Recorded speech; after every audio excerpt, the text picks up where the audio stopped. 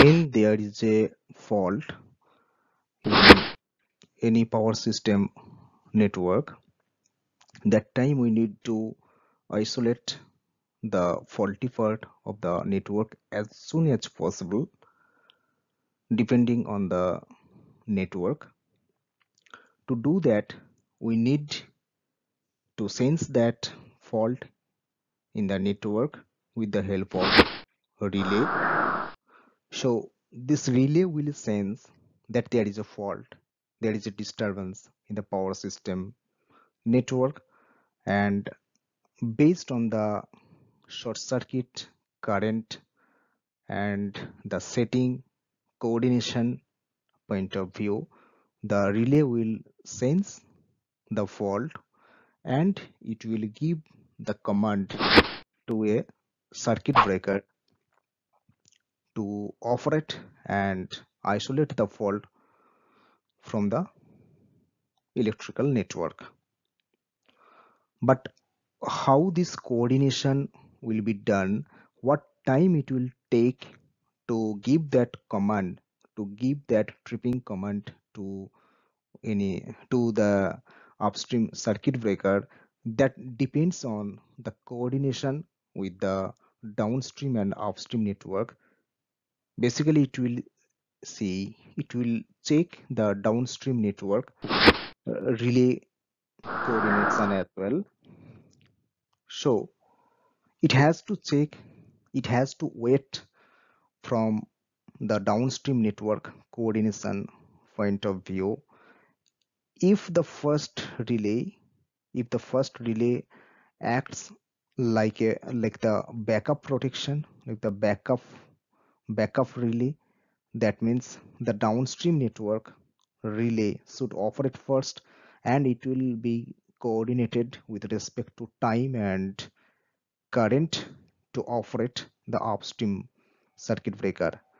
So definitely there must have some coordination between the upstream and downstream relay to give the tripping command to the respective circuit breakers. To do that coordination, we need to follow this formula, this time grading. Time grading T dash equals to twice ER plus ECT into T by 100 plus TCB plus TO plus TS. This is the coordination formula between the two IDMT relays. IDMT means inverse definite minimum time. So how it will be coordinated? Let's understand the equation first. In this equation, ER is the relay timing error, which is typically 5 to 7% or 7.5%. And next is coming ECT. ECT is the CT ratio error, which is typically 5% to 10%. T is the operating time of downstream relay, what we are talking about. TCB is the circuit breaker operating time. Typically this is 60 millisecond to 100 millisecond. It depends on the manufacturers, different manufacturers. So you need to check the manufacturer's relay catalog, that circuit breaker catalog. You need to check what is the operating time. In case of medium voltage or high voltage, this operating time may be different. For low voltage circuit, that circuit breaker, that operating time may be different. TO is the relay overshoot time. Typically this is 10 millisecond to 30 millisecond. Sometimes it is more than 30 millisecond. Also in case of static relay, nowadays static and numerical relays are being used. This relay overshoot time, this is applicable mainly not for static relays. This is mainly for the electromechanical relays, where in previous days we used this that electromechanical relay where this is disk operated. So during clearing the fault, that time the disk will over travel, and even after the fault clearance, the disk will over travel, and then it will come back to its position. So that overshoot time or the over travel time we need to consider during this IDMT relay coordination.